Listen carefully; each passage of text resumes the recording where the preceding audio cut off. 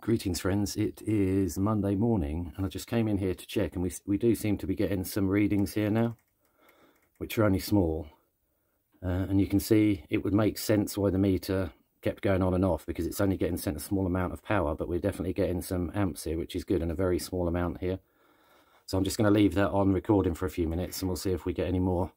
We've got the solar panel, the bashed up solar panel set up, and so that's what we're bringing in. We've got the controller set for 13.8 volts is the float charge or whatever they call it, and it's charging okay.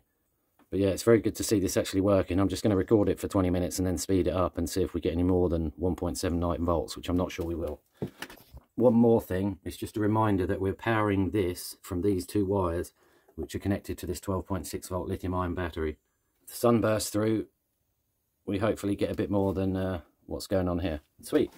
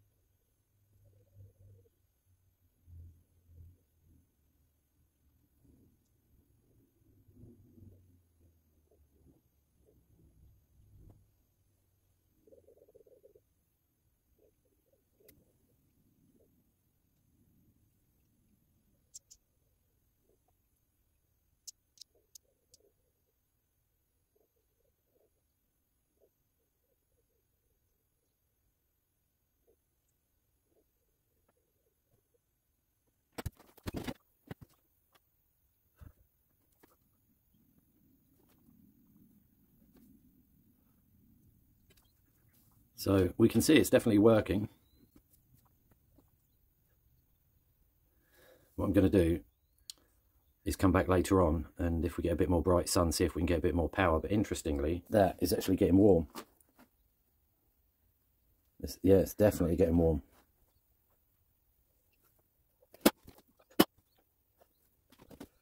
What I've decided to do, we're getting some wind over the next couple of days. I'm going to leave this one set up here for now, because I don't believe there's any way to hardwire this one in.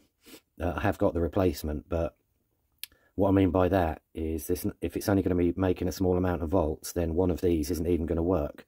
So I'm going to run with this for a couple of days. So when there's some wind tomorrow or the next day, we'll leave this one in and we can see how much it's dumping, because I'm hoping it's going to dump more than that with the wind turbine. But we'll have to wait and see. So here is the new meter. I will put a link to the description.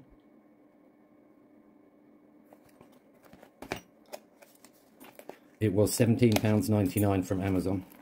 Probably just said that. I think I'm going loopy. There's the unit itself with some instructions.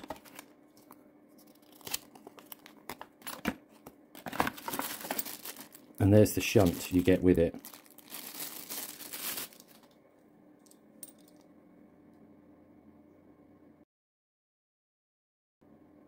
So that is very important, because it won't work properly without it.